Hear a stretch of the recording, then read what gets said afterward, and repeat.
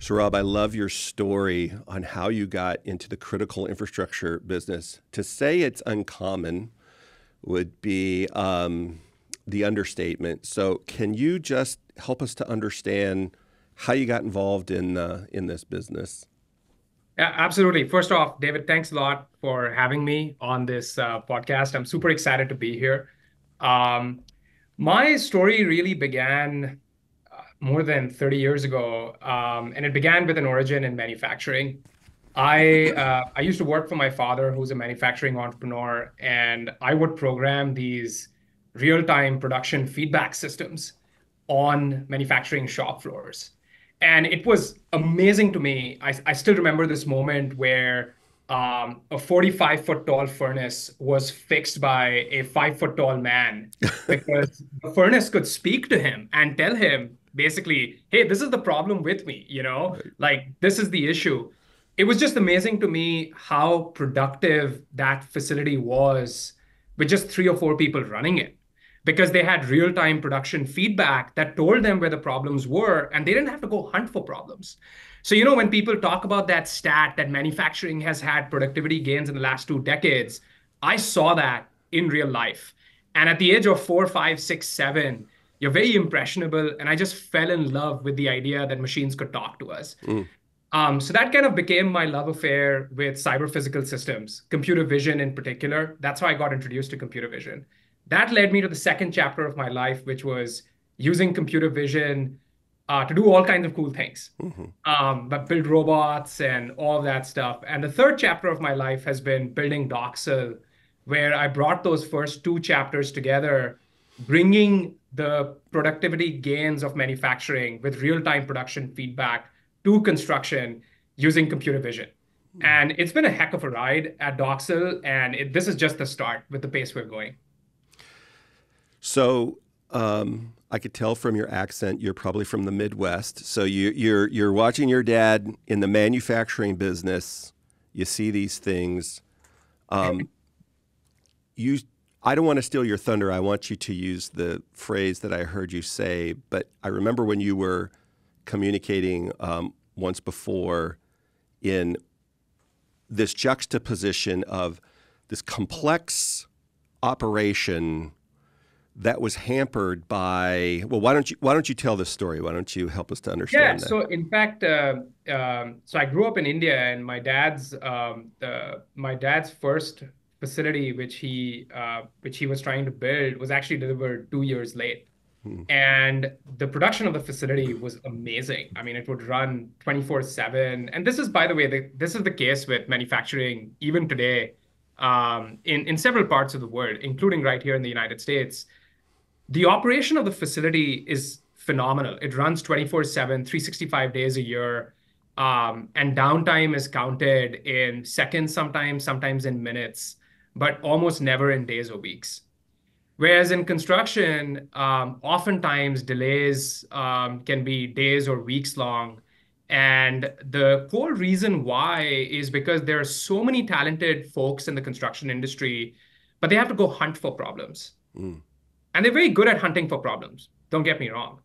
They're also very good at solving problems, but they spend about 25 to 40% of their time a week on hunting for problems, Mm. whereas their counterparts in manufacturing spend 100% of their time on solving problems. Mm.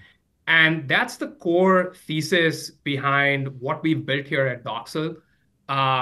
We want to bring construction into an era where it operates as productively or even more productively than manufacturing because the folks in this industry are freaking talented. Right. And we want to give them the tools with which they can focus almost entirely on action, not on data collection, Right. which isn't fun either. Right. One of the things I remember about your story that really came through was in that first build that you, at least the one you were talking about, was the real financial risk. If we don't get this thing built, like we've got all of our investment is in this thing. Everything we've got is in this thing, and we need it. We're certain we need it to be up in time. We're certain that once we get it operational, we'll be good because that's our field of expertise. But these delays aren't just inconvenient. It could be a catastrophe for us personally. 100%. And I mean, we laugh about it now looking back because it was so long ago. But it was a real kind of punch in the face, if you will. And I was five, and 5-year-olds pick up on a lot of things. Right? They're very perceptive. I was five, and it really brought home to me that lives and livelihoods can be impacted with this thing called business, with this Right. thing called construction. Right. Um, but yeah, I mean, and it just it helped me empathize a lot with what folks in this industry face every day. And I mean, if you look at the mental health challenges in this industry, I had a superintendent send me a text, and I almost cried when I read it. Mm. He said, "Your product is going to change this industry. Not only is this going to change how we do business, it's going to change the lives inside of it. Mm. This thing is going to save lives." And I called him and I said, "We're doing production tracking. Right. How does that save lives?" And he's just like, "It takes a lot of the stress off in finding problems in the last minute because we can be proactive and solve those problems early." Um, and I really empathized with that because it brought back those memories early on. But yeah, I certainly don't want to make the focus myself in the conversation. But yeah, I mean, that's why this industry matters to me so much, and that's why what we're building is very near and dear to my heart and is my life. So let's talk about that a little bit. You and I agree some of those talented, intellectually brilliant people we know are in the field building critical infrastructure. I mean, I argue many times that the ideas of the whole world live in a data center. And if you want to be connected to the modern economy, you have to be connected in some way to a data center. I was reading a report not long ago, I think it's the Brookings Institute, that said at the time of that post report, which is pretty recent, easily a third of the world is still not connected to the internet, and easily half of the world is not connected to broadband. So we're trying to build this infrastructure not just in response to whatever's going on in the hype cycle today, but just period. You want to raise people out of poverty, you connect them to the modern economy. In order to connect them to the modern economy, you got to build infrastructure. So we've got these talented people out there. We're trying to find as many of them as we can to be part of the world. And then when you compound that with a lot of the people that were coming into the business don't have a lot of experience in our business. They're smart. We're OJTing them. So when you talk about this inefficiency or this problem, before we get into specifically how Doxel's solving it, what is it, the problems that are occupying as much as 40% or more of the time of these folks in the field, and what is it that you're observing now that you've been part of it for a while? Yeah, I'm glad that you asked that question because candidly, I sometimes feel like the folks in the construction industry are so talented that they made this extremely complex thing seem easy to do Right. or seem viable to do. And I'm in a construction trailer right now. I spend a lot of time in the field with the folks I serve, and I'm grateful to have the opportunity to do that.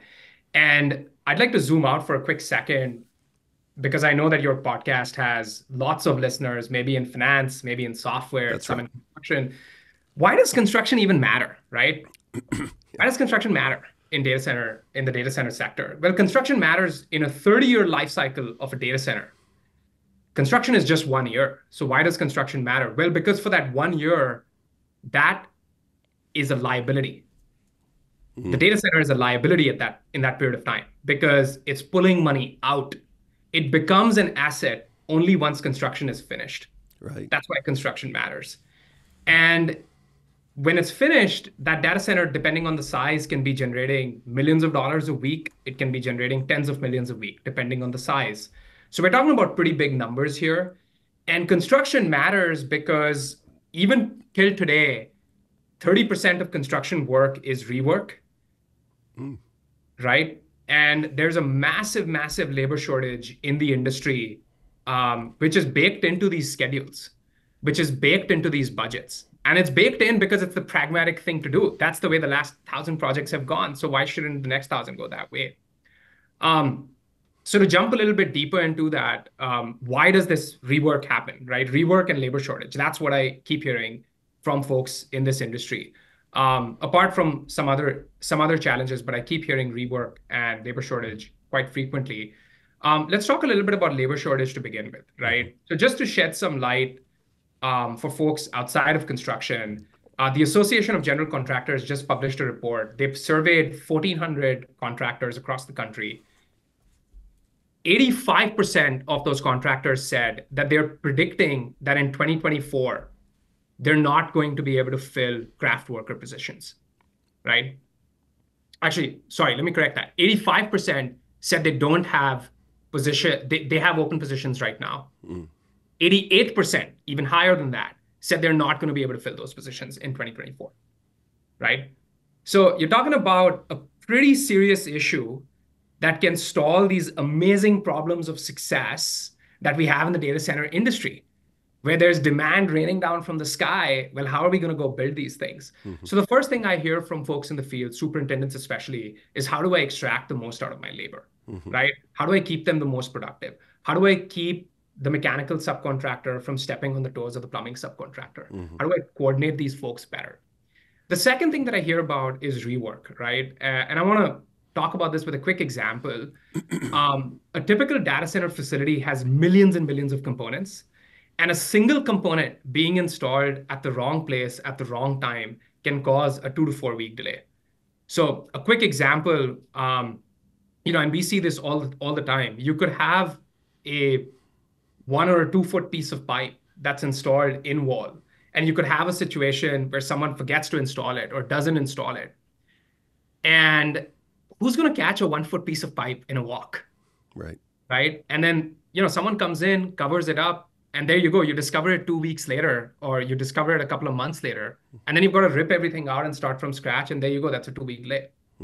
So 30% of the work that's done, it's called rework. You're reworking something. 30% of the work that's done is rework, right? It's just the nature of the beast. And that's kind of what we hear folks in the field want to use technology to beat and to challenge, because, as you know, they say necessity is the mother of innovation. And there's a necessity in the data center industry to capture all this demand. So how did you get exposed, coming from seeing the manufacturing process, or building the manufacturing process? How did you get exposed to critical infrastructure and data centers?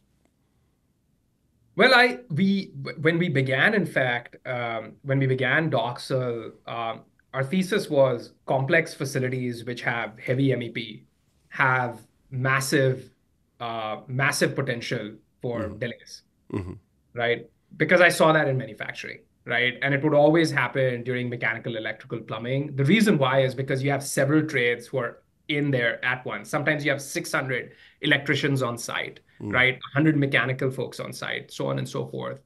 And when you think about that, some of the facilities that are the most complex are data centers, healthcare, electric vehicle and manufacturing, life sciences facilities.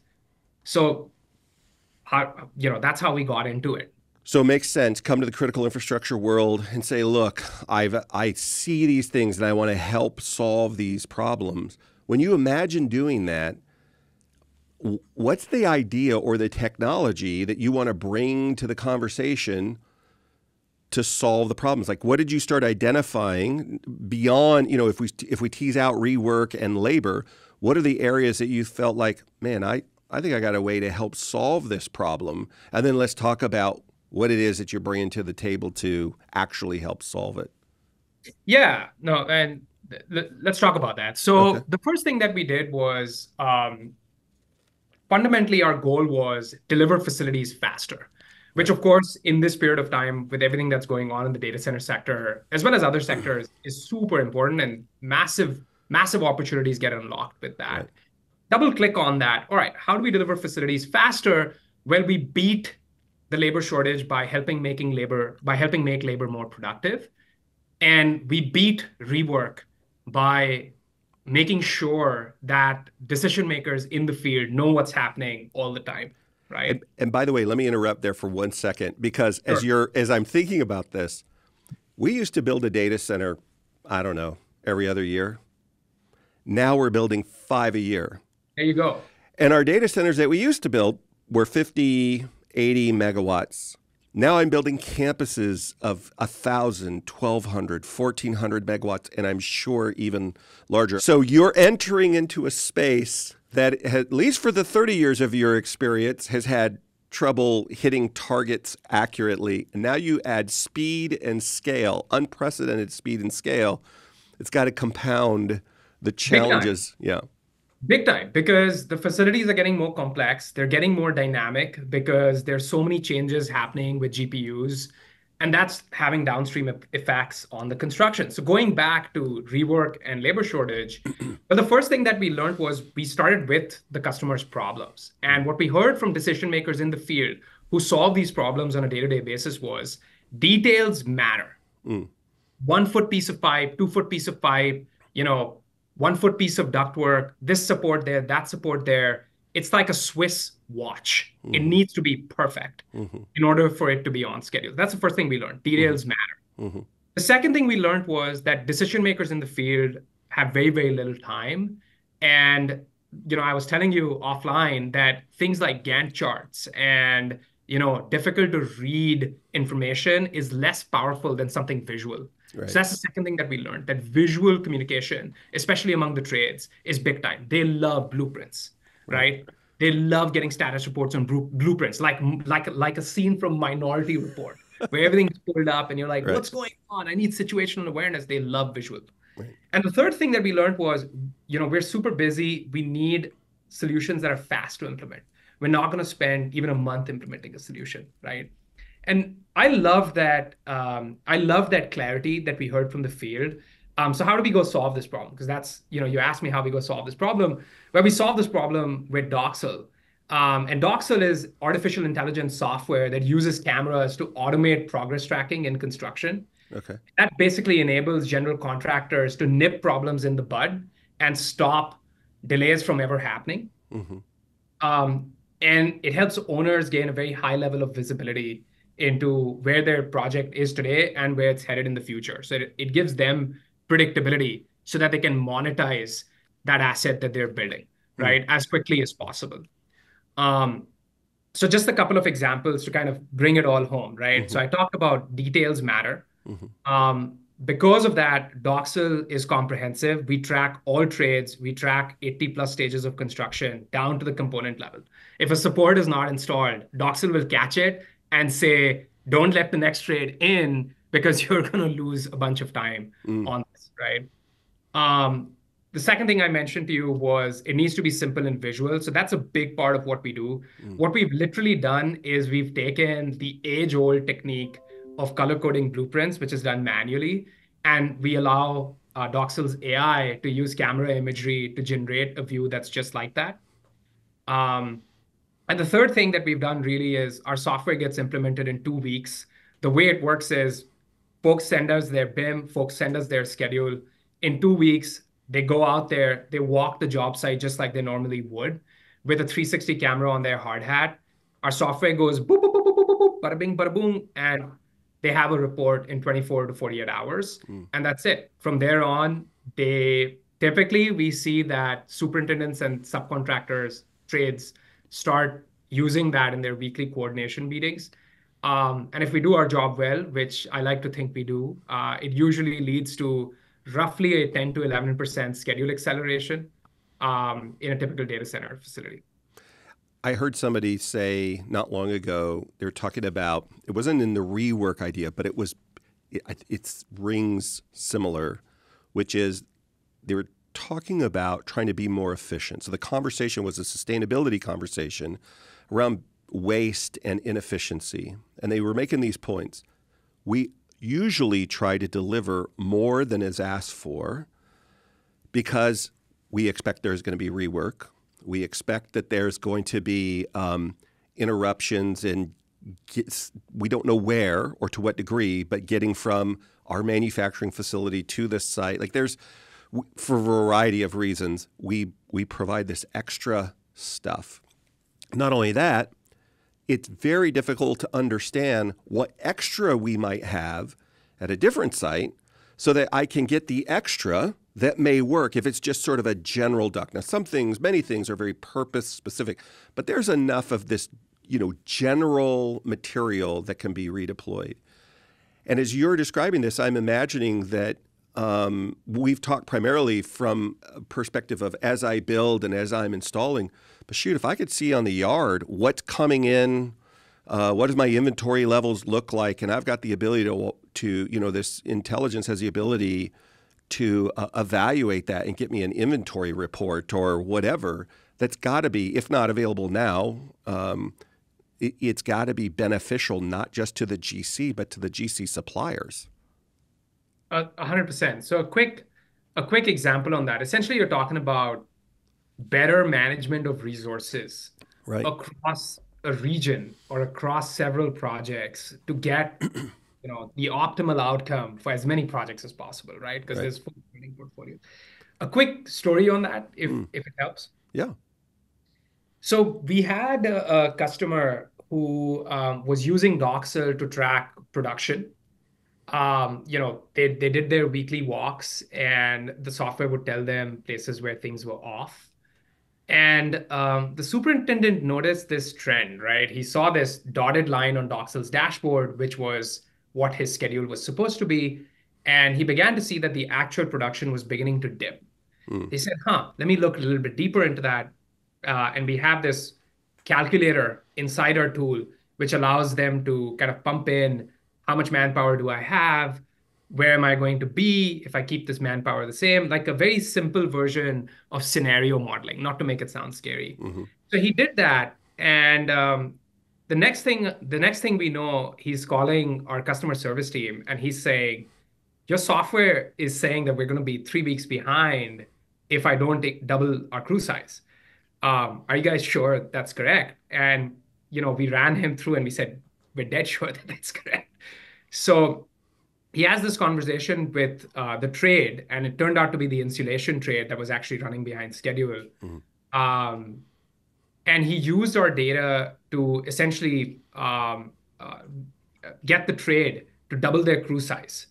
And it turned out the trade had that crew available on a different project, which was also labor constrained, but was doing much better on schedule. It was a little bit ahead of schedule.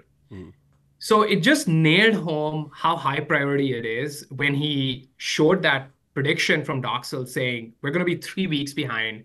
Could you please double your crew size? And the trade doubled the crew size, and they averted that 3-week delay as a result of the software nailing home just how critical that really is. To your point about sharing resources, right? Like this trade pulled his crews in from the other project. They got it all done, and they averted that delay in time. Yeah. And the other project went okay as well. It was already a little bit ahead of schedule, and it landed up just about treading water making schedule. So it was a good outcome for both projects as a result of that shared awareness across those projects. So I think that's pretty inspiring, and that's an example of what removing that information asymmetry can actually do. And that's what adds up to schedule acceleration with tools like ours. What I love about that, foundationally, even if they didn't have the crew available, that supervisor now understands. There's a concept. So many pounds ago, I was a combat infantry guy, and one of the things that they used to talk to us a lot about. I never had to go to combat, thank goodness. I was an airborne guy, but they talk a lot to us about what they call commander's intent, and that's where a commander, or in the business world, a leader, articulates, this is our mission. The United States, I'm sure all militaries are this, we have a mission that we have to accomplish, and we have troop welfare that we have to take care of. If we lose all our troops, doesn't do us any good. If we can't accomplish the mission, doesn't do us any good. And so we need to accomplish the mission and take care of our troops. And why that's important is so that when you get fog of war or chaos, I know what role I need to do to accomplish those two things. Take care of the people around me, safety on a job site or whatever, and accomplish the mission. Where am I at in the status of this mission? So as you described that story, I'm imagining at least that supervisor knew in this fog of war, I can get some clarity. Not only is my schedule in jeopardy, but here's specifically where it is. And so now I know how to take action. Now, if the crew hadn't been available, at least you can articulate to whomever you need to, your leadership, the people financing, the other trades that may be impacted by that delay, whatever, so you're not compounding a problem.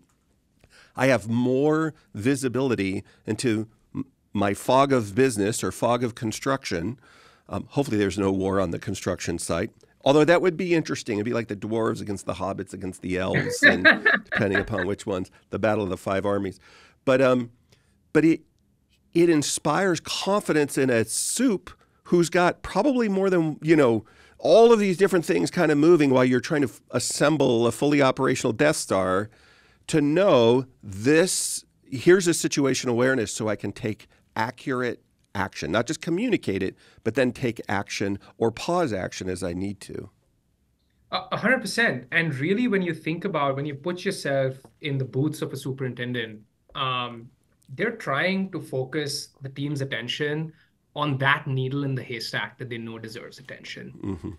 And if they focus on that needle in the haystack, which is hard to do, by the way, because number one, you've got to convince the team that that needle matters. Number two, you may be constrained even to fix that one, to solve that one needle in the haystack problem. Right. But if they do that systematically, and I've seen talented superintendents do this time and time again, they repeatedly deliver jobs on schedule. And they repeatedly develop a reputation for being able to beat schedules. Right? So what Doxel really does is give superintendents like that superhuman strength to find that needle in the haystack, and to give them the tools to communicate with their teams that that needle in the haystack truly matters, right? Like that 3-week delay. And it's so much more powerful to say, we're going to have a 3-week delay to substantial completion date, than to say, we're behind, let's get ahead. We're behind, let's get ahead. Well, we're behind on everything. Or we're behind on a lot of things. What do we focus on? Well, no, let's focus on this thing, because this is on the critical path, and it's 3 weeks behind. So that's what really matters. That's what data helps accomplish. So here comes the skeptic me. I've been doing this for a long time in IT, in data centers, whatever. And I cannot tell you how many times in the past 2 years, and this, by the way, is not an infomercial for Doxel. I've just heard you speak, and I think your story is amazing and incredible. And I know I'm not the only one in our industry. So here's my question. I know a lot of people in the trades, and there is a bias, some of it, hard won, that either a tool won't do what it's promising to do, or it's much, much more complicated to implement than what I've got going now, or it will be disruptive, or it will be cost prohibitive, or some combination of things where they just feel like a notepad with a highlighter is better. I don't have to explain it to all of these people. I don't have to introduce a foreign concept. There's no 3 extra steps. Like, I can rely on muscle memory to do it. How do you show up and persuade?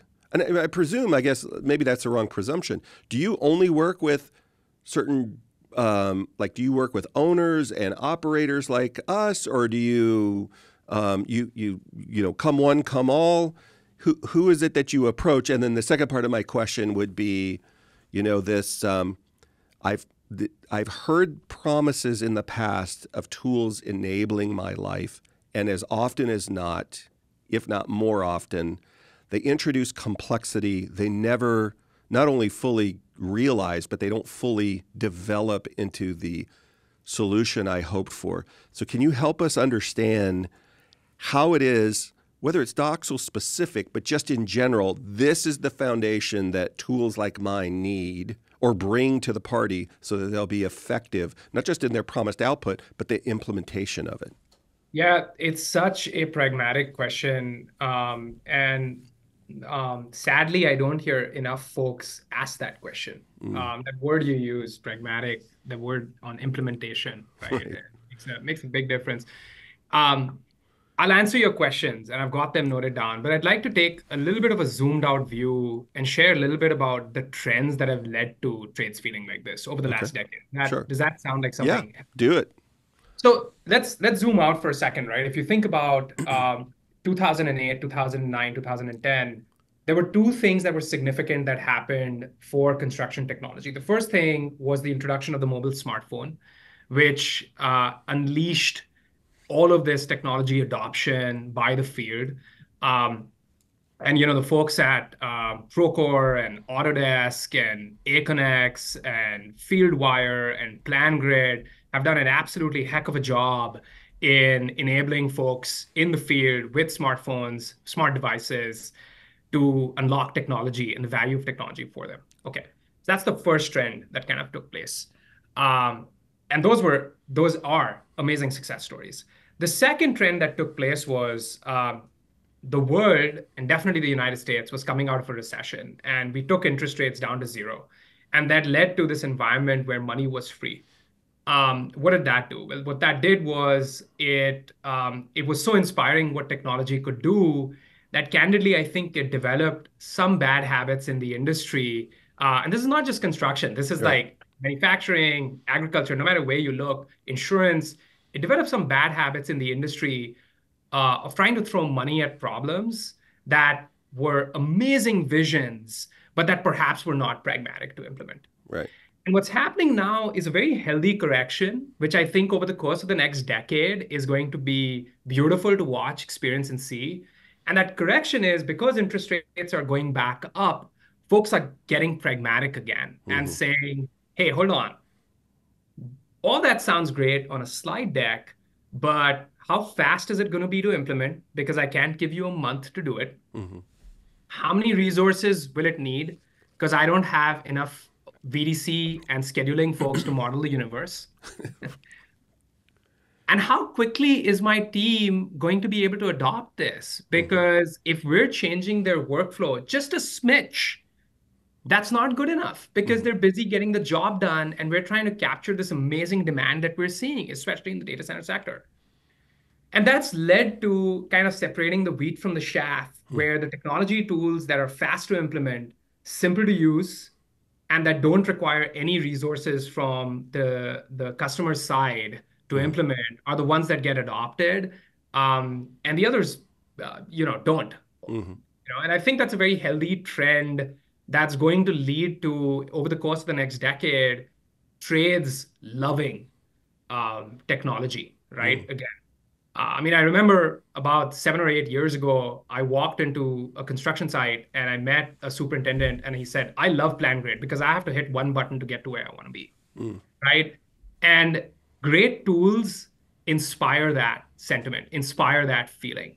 And that's what we see with Doxel as well, because it's visual and it's simple. We require no resources from the customer to implement it, and we implement in 2 weeks entirely on our own. Now, your question was, who do we approach?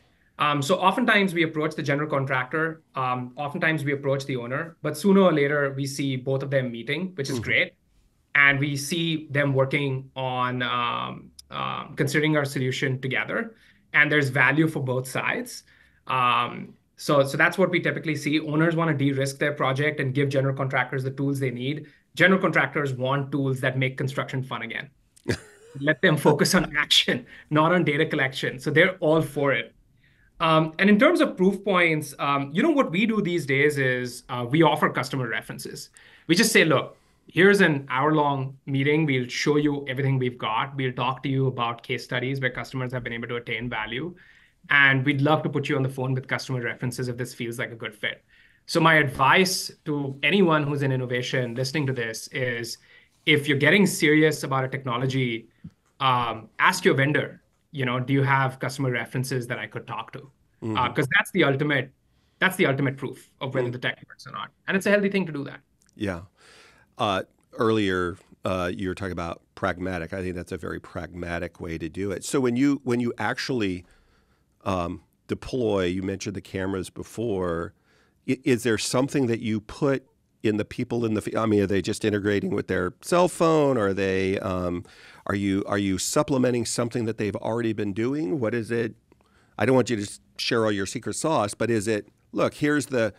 We put a tool in their hands, or they check in, or how does the? what would it look like if we were to go to a job site that had something like this being used? We'd be able to recognize what they're using.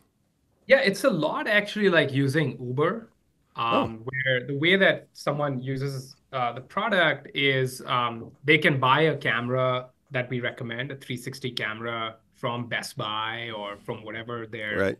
electronics store is, or our team ships them one, and they connect that to their smartphone with our app on it. So Doxel's got a mobile app. They download the app. It connects to the camera. It guides them through step by step, just like something like Uber does.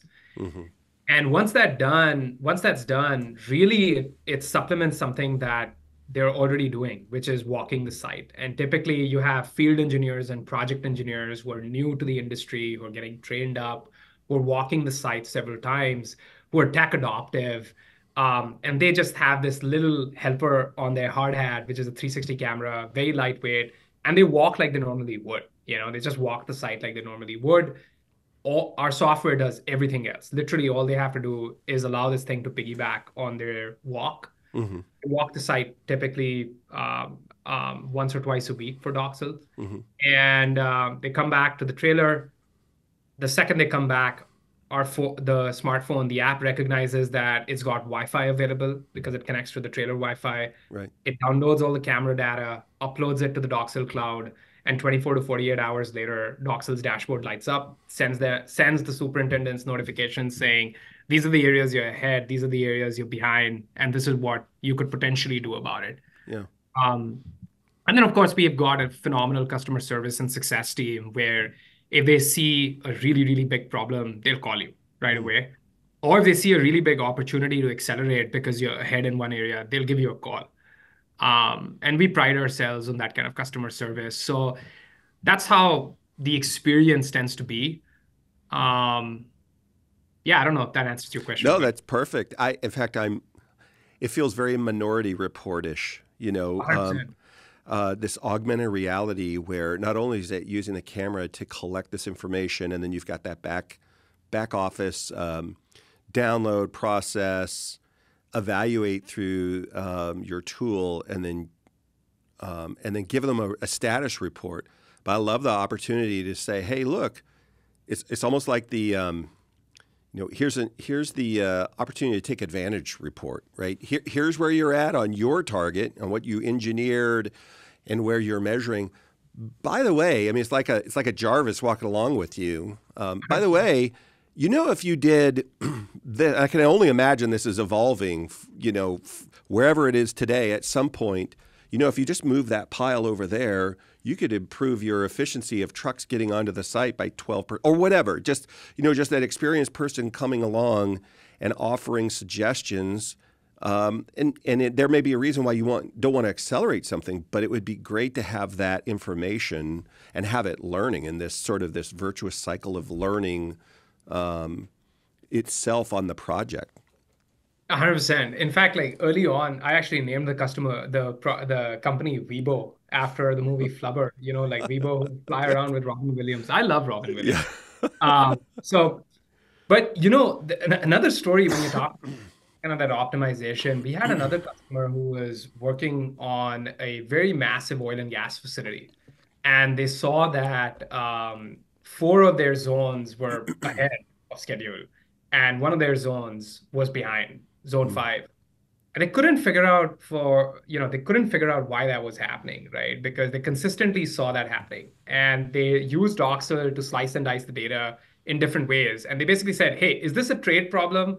And then they were like, no, hold on a second. All of these trades are like in general, they're doing very well in the other four zones. It's Hmm. not a trade problem, right?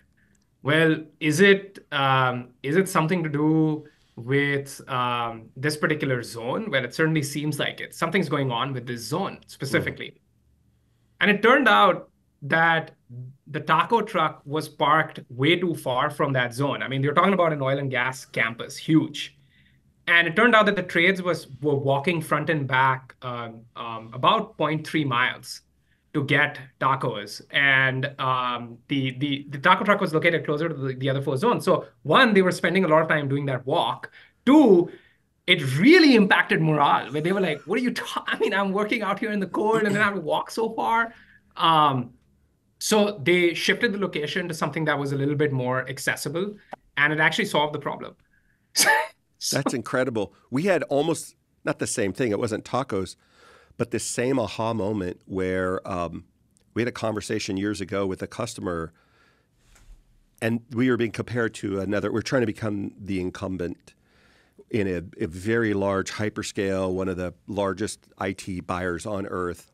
And one of the decision points came down to choosing us was in the detailed conversation. So you have the sort of, here's the big idea. This is how we would host you. This is where we would do it, et cetera.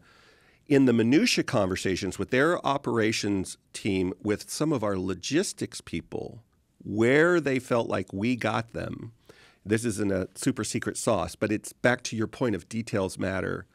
Our freight elevators were located in a particular place in the data center because they have to ingest and remove infrastructure every single day. The restrooms were in a certain location that made it easy. Now, if you're 22, you don't care. If you're north of 35 and 40, everybody in that room, restroom location matters. The size of the doors, the path to and from. This was years of hard-worn, the cloud explosion of '08 and 2010 and whatever.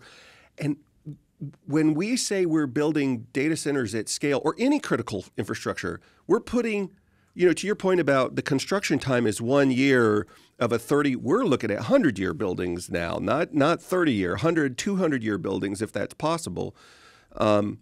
But what that means is these environments are going to change over and over and over. And so the ability to have 100% up, but agile, optimized for that infrastructure. But we forget many times about the infrastructure and the people that have to operate it that come and go into these spaces. And so to the degree that we can make somebody's life 2%, 3%, 5% better, it is a compounding factor, and those details matter. And anyway, so I resonate with that kind of a story. It's a big deal. And you at least want the opportunity to do that evaluation. Like, are the people in zone 5, what is it that they have going on over these 4 zones? And be able to have that aha moment. You're like, oh, and then add it so you don't forget on future projects, we should do this. We should have something stored on-site, or maybe it could be off-site. We should have the food truck or whatever. All of these different components, you want them to be additive. So the net result of that, 3 years, 5 years, 8 infrastructure later, I'm getting the cumulative benefit of all of these things, and I'm working on new things to get us even more efficient and our people more comfortable. We were talking about labor shortage. Once I attract people to my organization, I don't want them to leave. Like, I don't want them to leave because the taco truck's closer on Tom's site than on Darwesh's site. I want them to stay at my site because it is, man, I don't know. It's just easier. All these little additive things, they're competitive advantages. and that resonates like so much for me because like the best superintendents I know obsess over this thing called trade flow. Mm. Trade flow. They will plan, hey, I want my sprinkler guys to go in. I want them to go from the northwest to the southeast corner. Okay. And they're going to do zone 1, 2, 3, 4, 5. Next, right behind them, depending on, what's going on with the job, they may have plumbing come in and mechanical right after that, or so on and so forth. And then they have really, really well orchestrated plans on making sure that every trade gets a window of time where they get to operate in that zone without another trade being there. Right. The reason why that matters is because if we go one layer deeper, 4 men and 4 women, 4 persons, obsess over staging. They obsess over staging. So the best 4 persons I know who are in the field actually getting the work done, they each have their own layout in their zone. I want the job boxes to be here. I want the tools to be here. I want the staging to be here. You get in, you place it here. They will mark the staging area. They will mark it. And what that leads to is this like assembly line almost. Mm. And I say assembly line as if it's easy to do. It's not easy to do because guess what? There's no assembly line. That's right. The chalk marks are the assembly line. Right. And it makes a huge difference because if you've got one trade that needs to operate in the same environment as another trade, you could have like a 2 week delay very easily because they're not used to each other's layout, the job site layout. Another quick note on that. Best superintendents I know are upset when things are delayed, but they're equally upset when a trade goes rogue, when they get ahead and they go into a zone that they don't yet they've not been authorized access to because Right. it disrupts the trade flow, Right. right? So all these things are things that component level progress tracking helps superintendents dominate, Right. right? That's what we're all about. We're Right. about making them Batman, right? Right. Because none of us were born Superman, but we can all become Batman with the right tools. Right. That's what it's about. Right. And sort of in this theme of the best superintendents, when I see the superintendents that people really want to work for, when you can show up and say, explain to me why, and I can understand it, why I need to follow the flow, why I need to beware, and to let me know if there is a disruption of it. Because I don't want to be, who wants a freaking bat boomerang up alongside the head? I want to do well. I want to, I want to be successful at my job. I want an opportunity to accelerate. And so if you give the tools to that soup to keep their people, not like a taskmaster, but like a shepherd. I'm shepherding my flock to make sure they're where they need to be. They're out of danger. They're well fed. Everybody's moving along. The original shepherds own their flock. To lose one of 100 sheep is financial disaster. To lose two, don't come back because you can't pay your bills. Like you've got to protect the whole flock. And I know that's a kind of an exaggerated example, but it's true. Like this, everybody has to be safe. I need to deliver it on time. I need it to flow as efficiently as possible. And I need the opportunity to communicate. So I guess I got two questions for you. First of all, you mentioned oil and gas earlier. Some of the most interesting people I've met, I have a lot of family down in the Houston area, and they are either in the aerospace business, connected, or they're in oil and gas. And what those groups have in common, at least, is they're used to being around complicated infrastructure, critical infrastructure, and their ability to project manage, their ability to document and articulate to a wide variety of people, from a boardroom on Wall Street to a guy in his jacket and boots out, or gal out on the shop floor, is phenomenal. We need to seduce some of those people over to our industry. 100%. And in fact, oil and gas is something incredibly inspiring because if you look at even 20 years ago, oil and gas has been very, very rigorous about progress tracking Right. very early on. And the reason why, they have these things called advanced work packaging and daily reports and things of that nature. The reason why is because oil and gas traditionally had a tremendous amount of complexity. Hmm. And in general, the facilities have always been critical. Mm-hmm. So necessity is the mother of innovation, right? Mm-hmm. And there's another industry I know today, which is like that, which is data centers, Mm-hmm. right? Which is getting more and more complex, which is extremely critical. And I'm actually seeing a very healthy trend where I'm seeing folks from project controls, which is this discipline of this rigorous tracking, come into the data center industry from oil and gas. Mm. And I think what that's going to do is really give the data center sector this capability to move faster, to move with more predictability into the future and address all of this demand that the oil and gas sector has experienced several times. I mean, it goes up and down, but when it booms, in oil and gas. Right. Although what I've learned the hard way is they don't like you when you're talking about flammable fuel to say boom. Evidently, there's That's great advice. they That is sage advice. Great point. I am curious. We've talked about all of this stuff. So let's say I love all of this idea. information comes back from the cloud and says, here, status updates. How do they, you might have said it before when you talk about blueprints, but I might have missed it. How do they interact with this? Is it as complicated as, let me ask it differently, I guess. How simple can you make it so that even a new, a inexperienced supervisor or a new manager that needs to communicate this needs to be able to interact and understand it? And yet I need the opportunity for it to be sophisticated so that when I'm having a conversation with the financiers or my customers or whatever, and I really do want it in a form that is rich and is communicating in a way that I'm used to interacting with it. What's the data that comes back? Explain what that looks like.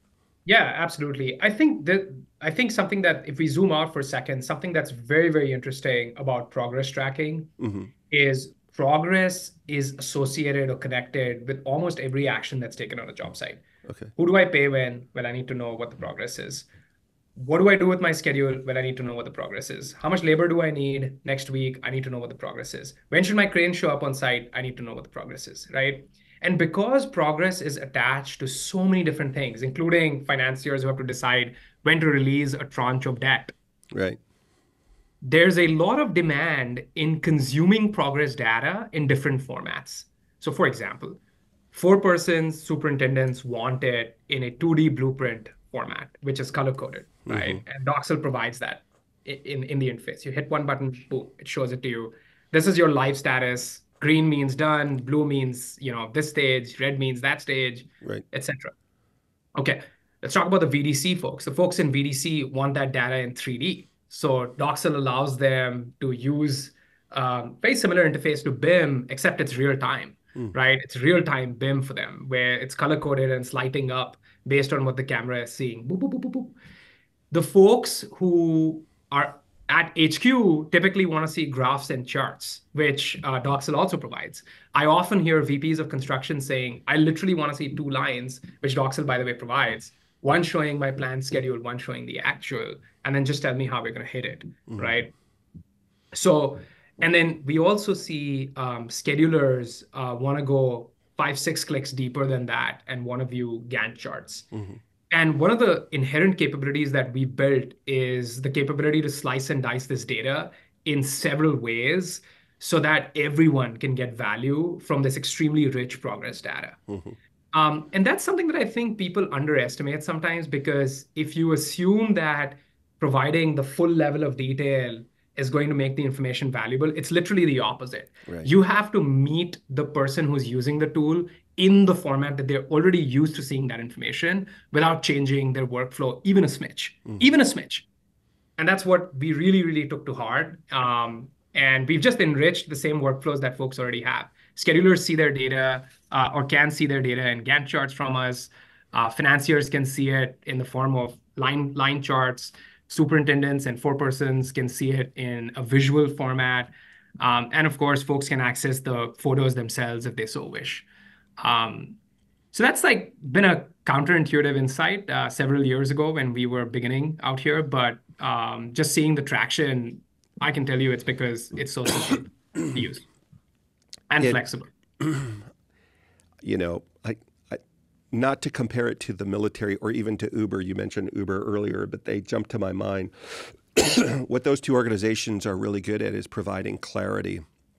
I need to be able to onboard people, make them operationally effective quickly. A customer gets involved. My buddy John Trout over at Checkup talks about this. How do I ingest people, help them to understand what it is that we're trying to do at their simplest level? Excuse me. They have an expectation of an outcome. So if I'm ordering a car service, I have this simple to understand app. I want to be picked up here. I want to be delivered here. The driver gets information. They understand it. The rider gets information. They understand it. They understand what their commitment is to each other, about the time commitment, about the route, all these other things. And they don't need really much more information than that. And they're meeting their expectations, or any ride service. I'm not trying to pick a winner or loser here. But then on the back office, the people on the back end are evaluating how long did somebody have the app open before they chose a car, which of the services, and on and on and on without belaboring it. There's so much information there. And with the military, the commanders, the generals have the big idea and they pass it down the line until it eventually ends up to a soldier or an airman or a seaman or whoever. And they know their role to play and they have enough of their view to accomplish their mission, to do their job. But if you gave them 3 or 4 or 5 levels up, it'd be too much information. It's not applicable for me to help my teammate to my right and to my left and to accomplish those things in front of me. It's enough, but more than that, it's just going to get in the way of trying to accomplish something. And so I love the idea of I have enough information. I have the opportunity to go get more depending upon my role, but I have enough information to be effective at what it is that's in front of me. That's a great idea. And it really unites the field room to the boardroom, right? And you need that communication to move up and down. Like sometimes the field needs to talk to the board and say, hey guys, this design change is going to impact our schedule in this way. This Right. line chart is going to move from here to there. Right. Eventually, what's going to happen with all of this data that's available is eventually there's going to be a chat interface, right, that everyone has where they can just ask questions, right? Like, Right. what are my most at-risk opportunity? What are my most at-risk areas this week? Where am I behind? Where can I get ahead? What actions can I take over the course of the next month to get back on track? Like Jarvis, right? That's Right. eventually going to happen. And that's the ultimate form of data accessibility. And the great news is that interface already exists today, right? With large language models and all of that, ChatGPT, et cetera. The tough thing which we're solving is getting the data from the field, converting that imagery into data, and turning it into all these flexible streams, which Right. people can use to unlock the insights that they need to truly gain alignment. Right. And if we didn't have that, it would actually lead to information asymmetry, right? Because Doxel is this amazing tool, and we want to make sure that everybody has access to it. Well, we've talked a lot today, and I can't even believe I was just glancing down at the time. We are coming up to time. What is a key takeaway from the industry in general, Doxel specifically? What I am amused about, Saurabh, is normally when we have guests on our show, I'm like, this is not an infomercial for me or for you. Let's just have, and this has not been an infomercial. It's just been a fascinating conversation. I really appreciate it. What do you want to make sure people take away as they listen to this? And then I guess the second part of that question, where can they go to find out more, maybe to challenge you or question some of the things that we've talked about today?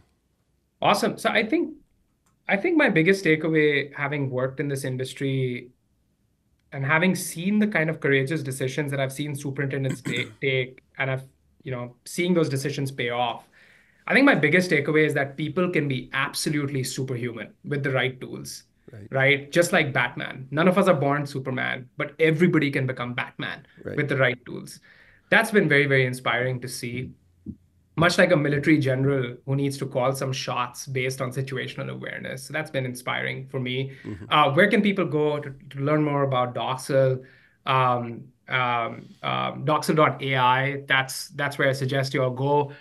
We have a phenomenal customer service and customer facing team that would be delighted to chat with you if that's something you'd like to do. And how can you challenge us? Well, just give us a call and feel free to hit us with any questions that you have. Intellectual honesty is a value at our company. We value it very dearly.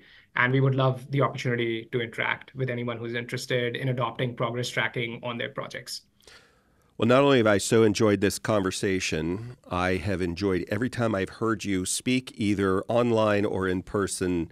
I'm so grateful for you for coming on and giving me a lot to think about and talk to my operations teams about. And if we didn't make it clear earlier, you're the CEO of Doxel. Is that correct? That's right. And David, honestly, the honor is mine. I'm really excited to have had the opportunity to chat with you. We've met offline on the circuit at trade shows and stuff, but This conversation has been really amazing. It felt a little bit like being in my living room, which is I which feel is bad for really your living room. my living room's amazing. So that's a compliment. But yeah, thank you so much for having us. It's my great pleasure. And hey, look, if you enjoyed that conversation, like, and if you loved it, subscribe. We'll see you next time, everybody. Have a good one.